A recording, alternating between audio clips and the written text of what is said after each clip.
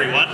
So, I'm Tristan Hume and welcome to my talk at the Game Developers Conference. Today I'm going to be talking about how you can optimize the network performance of your game. So here's a typical game processing flow. You get your packet from some other player, you have to parse your network format and do some processing for your game logic, and then generate buffers that you give to your GPU, and then your GPU does some rendering, and this all takes approximately forever, or like 16 milliseconds or something like that. Anyway, I'm here to tell you how to make your game look like this. That's performance. So how does this work? Well, you've heard of Direct2D, and I'm here to present MaximallyDirect2D. So a bit of background. On computers like my laptop, there's an integrated GPU that shares memory between the CPU and the GPU. This allows for some interesting tricks. So the basic flow is that I can use Apple's Metal API to allocate a buffer that's shared between the CPU and the GPU. Then I can use the receive sys call from the kernel to receive a UDP packet into the buffer, and then render directly from the buffer with 0 copies.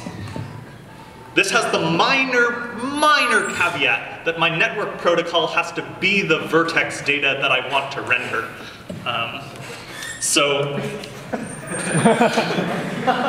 This has some things about it. So you saw how there's no processing time? Well, you can make nice minimalist games with your low processing, or no processing. Some people say that this might be unsafe. I say, who needs locking?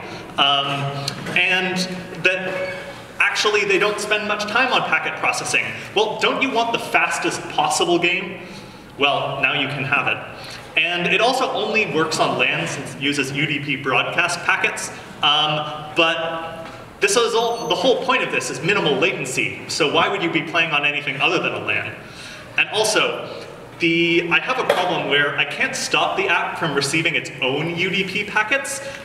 So otherwise, if I didn't be careful, I could accidentally render twice and hit a race condition and blow up. So instead, I just have the app trigger its own rendering via UDP, and it all works out. And this is a unified data flow. So all the packets, whether they're local or remote, go through the same flow. Anyway, here's a demo video.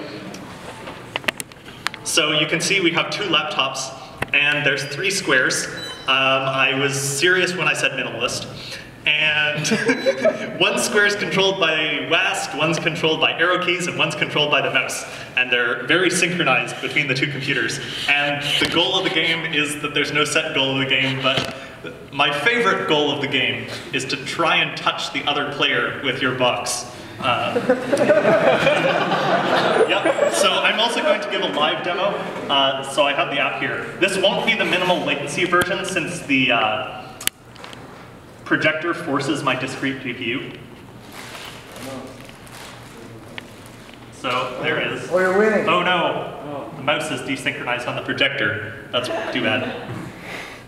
But yeah, I can move things around with the arrow keys, and the latency is very low.